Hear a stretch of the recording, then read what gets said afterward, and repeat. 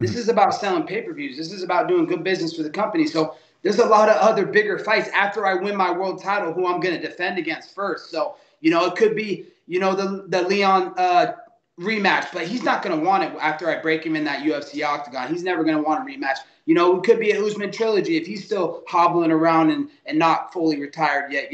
Connor's always in play. He's right there, like also the guy that's cutting off chromosomes from his body, trying to kill his body, is the Makachev might come up. Champion versus champion, Rocky 4, Drago versus Rocky. So there's some great storylines with that fight, And then obviously Connor, and he's always in play. And then shit lip. What about shit rat lip up above? He might come back down. So there's people that take priority over Belal the racist, and that's why I said what I said. I gave an opinion that I do think he will have to fight again.